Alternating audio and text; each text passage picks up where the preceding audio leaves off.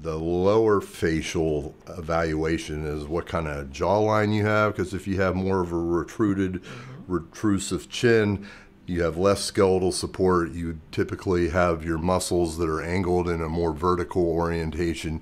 You don't have this 90-degree neckline, and then as the tissues become more lax, then you begin to see the outlining of the muscle. Unfortunately, I'm getting that a lot now.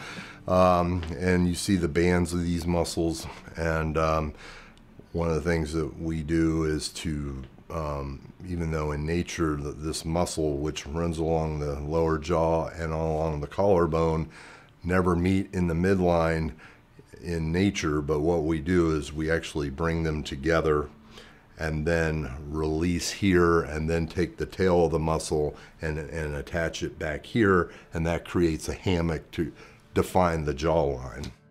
And so that's, you know, we're always looking at that anatomy and how we can accentuate it. And sometimes people have excess fat in this area, and that also can give you this sort of obtuse neck look, and there's fat above and below that muscle, and we make that determination ahead of time as well before approaching it.